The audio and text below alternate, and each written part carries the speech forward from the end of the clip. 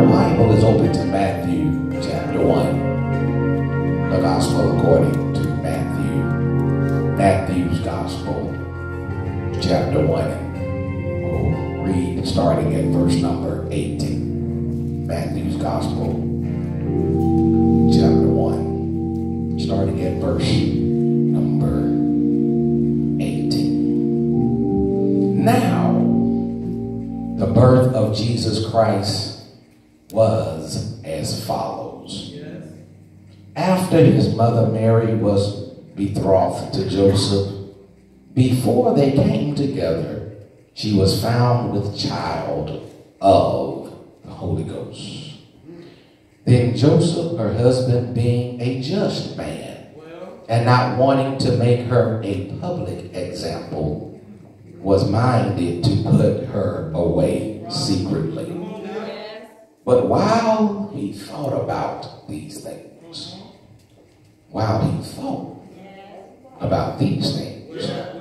behold, an angel of the Lord appeared to him in a dream, saying, Joseph, son of David, do not be afraid to take to you Mary, your wife, for that which is conceived in her is of the Holy Ghost. And she will bring forth a son, and you shall call his name Jesus. For he will save his people from their sins. So all this was done that it might be fulfilled, which was spoken by the Lord through the prophet, saying, behold, the virgin said, shall be with child, and bear a son, and they shall call his name Emmanuel, which is translated God with us. Then Joseph, being aroused from sleep, did as the angel of the Lord commanded him, and took to him his wife, and did not know her till she had brought forth her firstborn son. And he called his name Jesus.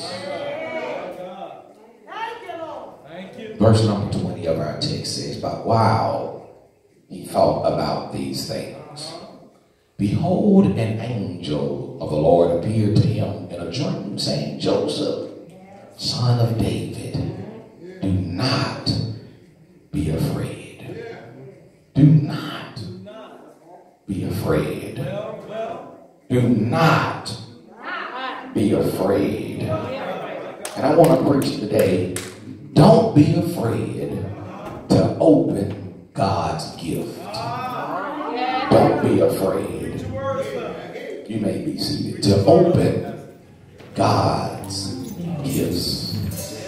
Don't be afraid to open God's gifts.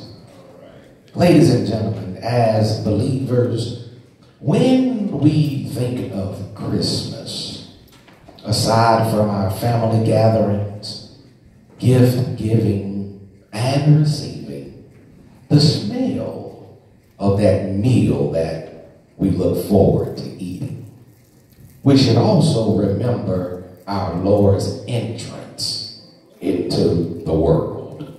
That the King of Kings, the Lord of Lords, the mighty God, would step down from eternity, down into time, wrap himself in flesh that he acquired from the dressing room of Mary's womb, and dwell amongst men. It is cause for even the angels to celebrate the glory and the goodness of God. And because of his great gift that God has given us, we celebrate the gift of Jesus, which is ultimately the gift of eternal life. Without him coming into the world, without him taking on human form and becoming kin to me, he could not redeem me. All of my sins are eradicated in the presence of Jesus Christ. Because wherever Jesus is, deliverance is bound to happen. And for this, we celebrate. Come on, clap your hands. We celebrate his entrance into the world. In all of the wonderful things that we do to commemorate the birth of our Lord and Savior, be careful. Be careful to understand that the first Christmas was not quite as beautiful as the ones that we see today. And in reality, most times with the gifts God gives us, we have joy in retrospect. As we look back and see that his plans were better than our plans. And I want to warn you, my brothers and sisters, that initially when God gives you a gift, it does not always bring joy and praise. It often causes conflict. And then you begin to wonder in your mind whether this gift is from God or is this a plot of the enemy to destroy me. You would think that Joseph would have been filled with excitement about the birth of Jesus.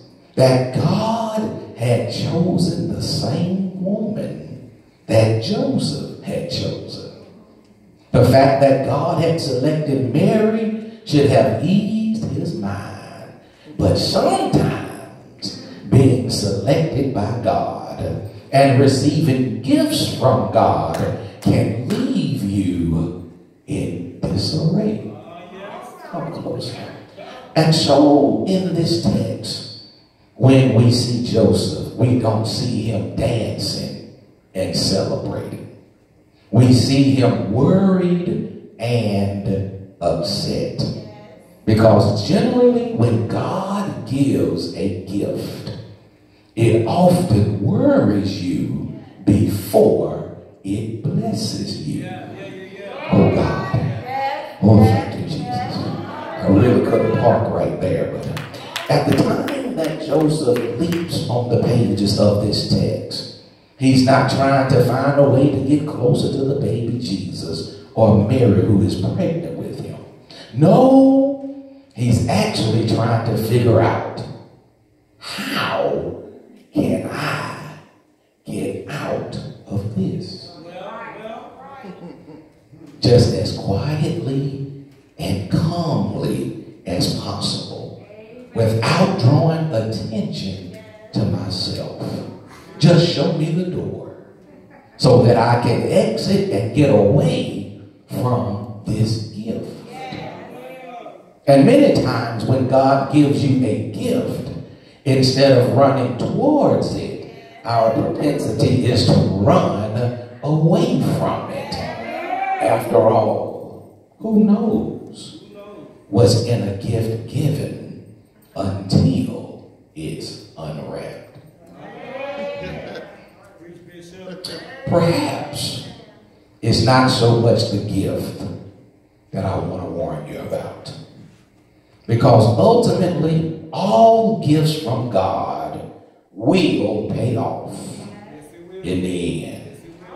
So maybe I shouldn't sound the alarm about the gift, but instead I want to draw your attention to the wrapping paper.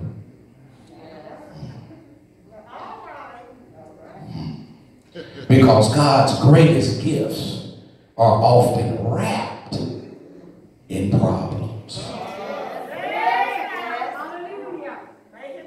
God's greatest gifts are often wrapped in anxiety, in worry. God's greatest gifts often come to us camouflaged in messed up situations that seem insurmountable.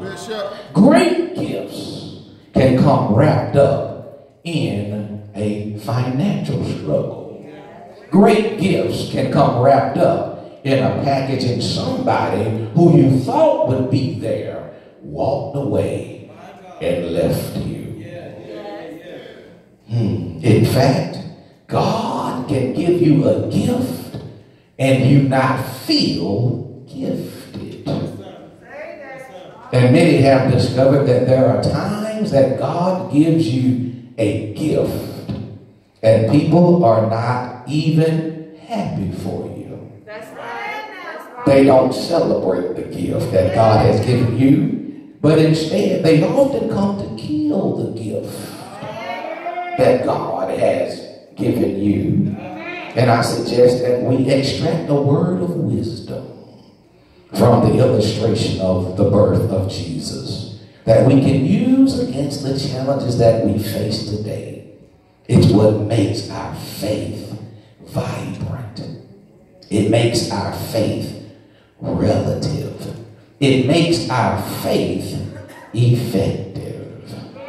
And the first thing that the angel says to Joseph is, do not be afraid. Do not be afraid. And why does the angel say this? He says it because fear can paralyze your faith. Somebody shout out loud, fear not. Fear not. Fear can limit your perspective. Fear can intimidate you from growth. Fear can make you give up on something prematurely, not recognizing that God is not through working his miracle in the gift that he's given you. Fear can make you give up on something that God is going to use to bless you. Fear can make you try to put away, as Joseph did, the only redemption that God gave to him. He was about to give it away because of fear. And we must be careful that we do not let fear rob us of God's gift. Can I tell you that again? Be careful not to let fear rob us of God's gift. And when I look in the text this time, I see that fear can come on us when we face new jobs, new relationships, new children, new opportunities, new obstacles, and even new enemies. It can all be gifts from God. And I know that you're used to the gift that come wrapped up in beautiful packages, but God doesn't always wrap his gifts that way. And what I discovered is that Joseph had to deal with fear of perception. The fear of perception. The fear of perception. What will people think? What will people say? And often when God gives you a gift, it causes you to become controversial in the eyes of people. And if you were not so gifted, you wouldn't be so hated.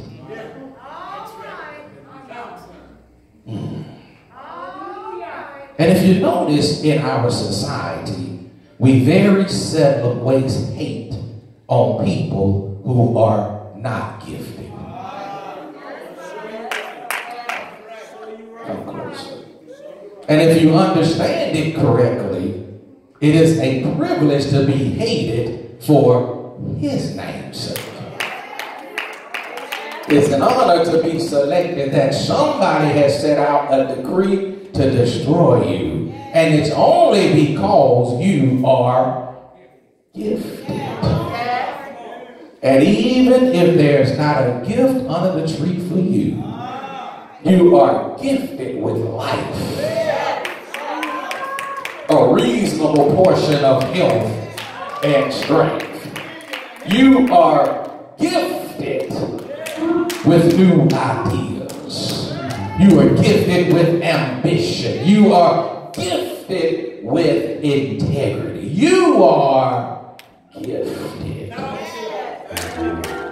And so today I want to encourage you to shake off the fear of perception.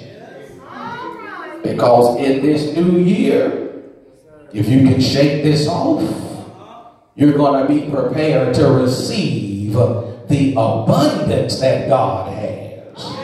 And I got something to tell you. There's something coming in this new year that will justify everything that you've been through this year. Oh God, it is. But you can't receive it if you're more concerned with perception than you are with receiving the power that God has given you. Don't be afraid to open up God's gift. And I also need to warn you of the fear of provisions. Can I afford this? Can I afford it? Do I have what it takes to maintain this blessing? Have you ever been in an upscale establishment and someone peered over the menu and said, have you seen these prices?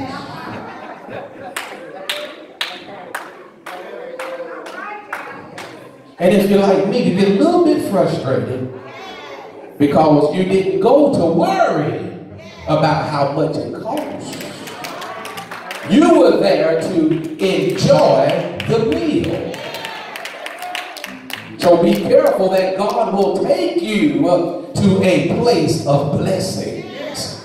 And you're so worried about how much it costs that you don't enjoy the meal.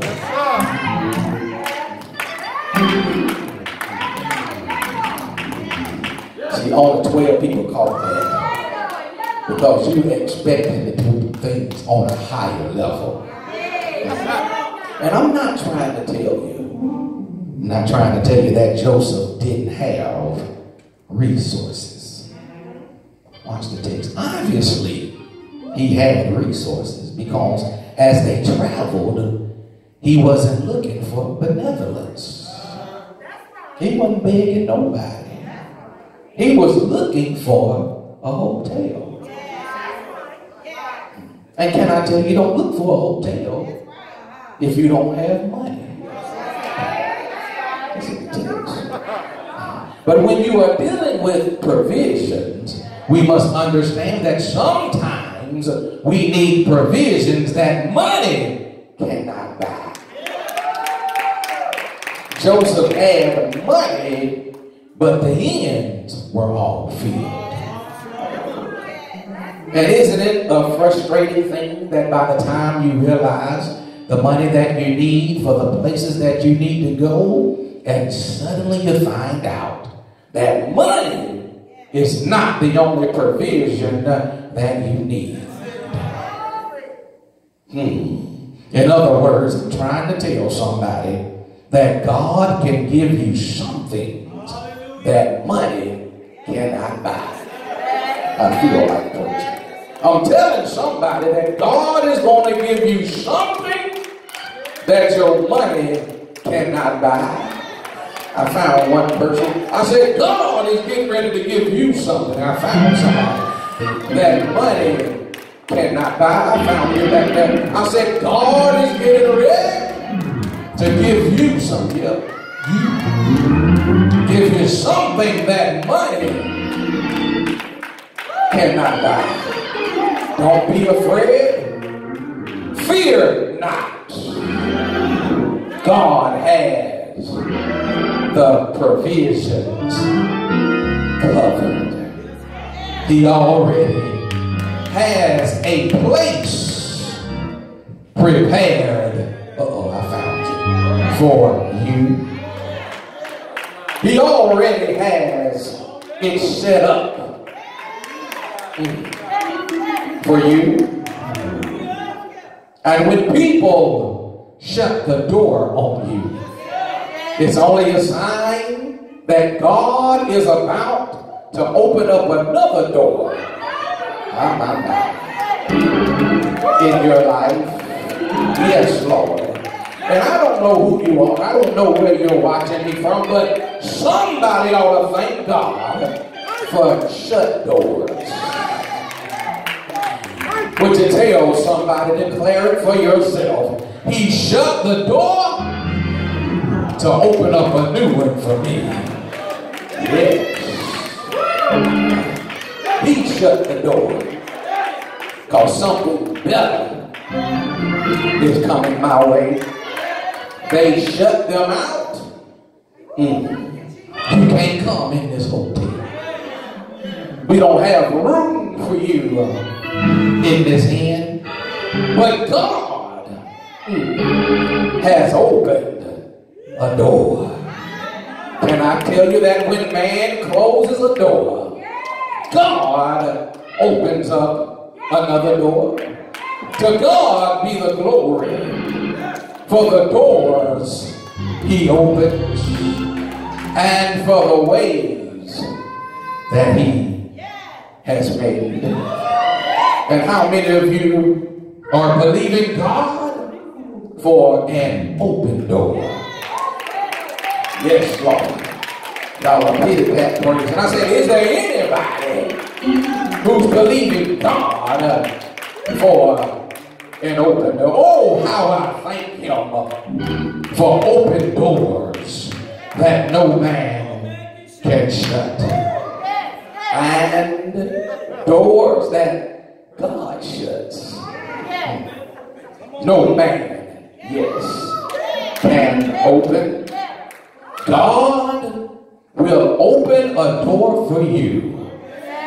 And you don't have to live with fear of somebody shutting the door that God has opened. He says in Revelation chapter 3, I have set before you an open door. Can you receive that for yourself? That God has set before you in this coming year. Y'all missed the prophecy. He has said it. It's firm. It's unmovable. It's unbreakable. It's anchored. Yes, it is set before you. An open door. Don't be afraid of the gifts that are coming your way. It is true that wherever God guides, he will provide. Hallelujah. I wish I had some. He will provide people in the house on the day. Is there any? He will provide people who's watching on today. Is there anybody in here who don't mind jumping up and shouting, I know the Lord will make a way somehow? You made a way when our backs were up against the wall and it looked as if it was all over. You made a way, and we're standing here today only because you made a way. Don't know how, but you did.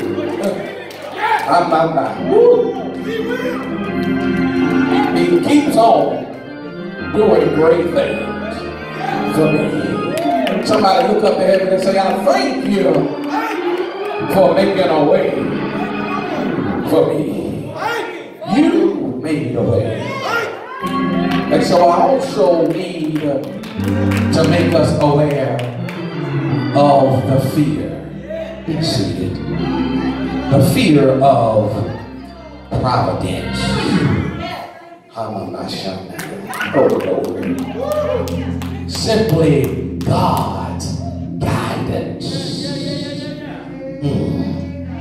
The fear of, is God with me in this? If I say yes to the things that are coming, if I embrace the thing that I was actually terrified of, I could do it better if I knew for sure that God was going to be with me. The storms can break out. The lightning can flash. And I still will not sink. As long as I understand that you are with me. And so maybe I should understand that Christmas looks better in retrospect than it does in reality. And maybe life looks better when you look back at it than it does while you're going through it. And maybe there's somebody here or somebody connected who's rejoicing about something that you used to cry about. Yes, Lord. And maybe I found somebody in retrospect that God calibrates the issues of life. Maybe when we look back at it and say, you know what? It was good for me that I was afflicted. Because if I didn't go through that, oh God, if I hadn't faced that, if I hadn't endured that, if I hadn't lost the job, if I had not been rejected, if I had not been ostracized, I would not have found the door that God has in store for me. As a matter of fact, I thank you for hating me. I thank you for leaving me. I thank you for rejecting me. Thank you for disappointing me. Thank you for shutting the door and telling me what I couldn't do. Thank you.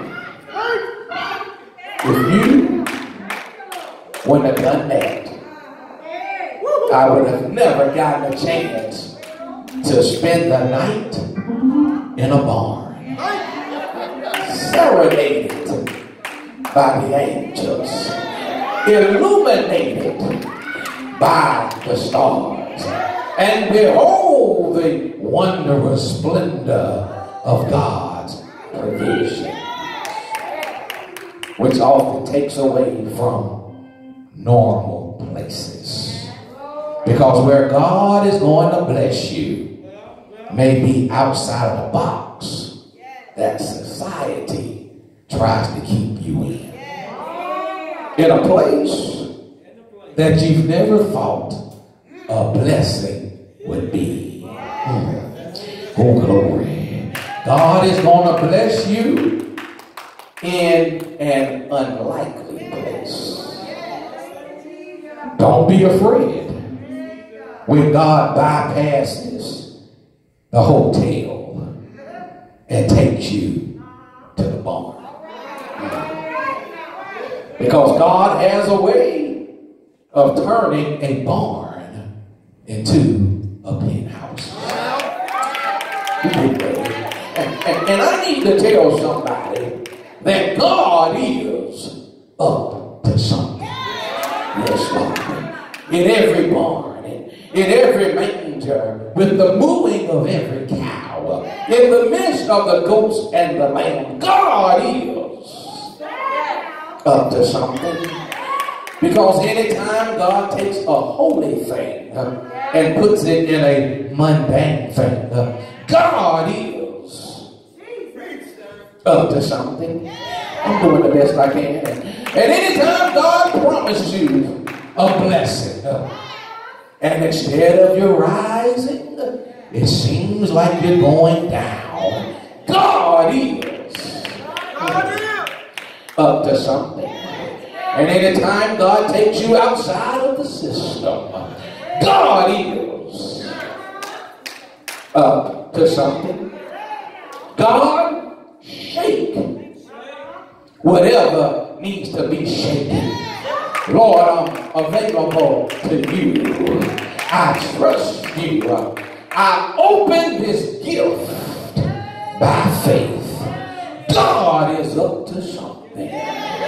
Take a look inside. Don't be afraid, Joseph. Fear not. Calm down, Joseph. I'm in the text. You're so troubled that you're worried in your sleep. And I had to speak to you in your dreams. Because when you are awake, you're so worried and you're not listening to me. And so I invaded the only space left to speak to you. And when you finally give up on your thoughts long enough to hear my thoughts, I spoke to you in the night because you're not listening to me in the light. Don't be afraid, Joseph. Somebody declare it out loud. Fear not. The Lord is with you. And I've got to go to my seat, but verse number 20, Joseph, son of David, do not be afraid. Take to you Mary, your wife. Yes. That which is conceived in her is of the Holy Ghost. Yes. And what the angel is saying, stop worrying about how things are going to turn out. Because whatever God starts, He will. He will finish it. Yes, Lord. I hope somebody's hearing, because you see that which is in Mary. You didn't start it. And if you didn't start it, oh God, to everyone who's intimidated or afraid about your challenges, as long as you didn't start it, you don't have to worry about how to finish it. Being confident of this very thing, oh my, that he that has begun a good work in you will perform it until the day of Jesus Christ. Yes, Lord, I feel like shouting. And I need to tell somebody, it is going to be all right. Yeah. That's the only thing you need to know. I said it is going, yes, Lord, to be all right. Because God is Alpha and Omega. He is the beginning and the end. He is the first and the last. And if God starts it, He will finish it. Somebody throw your hands up and shout, finish it, Lord. Yes, Lord. Oh my. And so the text teaches us that after Joseph woke up, he walked with Mary, never consummating the marriage, and taking the journey with Mary, the woman that he loved, but he didn't touch. So what God is telling us, don't touch things while God is working on it. And when God is working on it, be still and let God be God. When God is working it out, don't worry about it. Don't fall out over it. Don't you touch it. Because God is not finished with it yet. Don't touch it. It's still under construction. Don't touch it. It's still in the developing stage. Don't touch it. Don't put your hands on me. Because I'm on my way up. And I can feel a change and a breaking of day. Lean over and tell somebody, don't touch me. God doesn't wait on people to reject you. To have a place already prepared. He already had a manger in place while man was shutting doors. God already had a place set up for you. And I want to tell somebody that you are in that place where miracles still happen.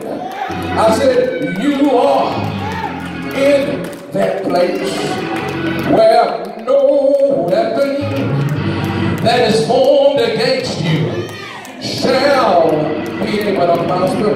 You are in that place. So shall they fear the name of the Lord from the west, and his glory from the rising of the sun. When the enemy shall come in like a flood, the Spirit of the Lord shall lift up a standard against it. You are in that place, because he that dwelleth in the secret place of the Most High shall abide under the shadow of the Almighty. And the only reason you're still here today is because you found the place where the wicked cease from troubling, and the weary be at rest, and all of the saints of the ages will sit at his feet and be blessed. Somebody open up your mouth and praise our God for his incredible gift. I said, open up your mouth. Don't be afraid of God's gift. Everyone stand up. We got to go. God bless you. We got to leave. I'm not talking about y'all. I'm talking about. Don't be afraid of God.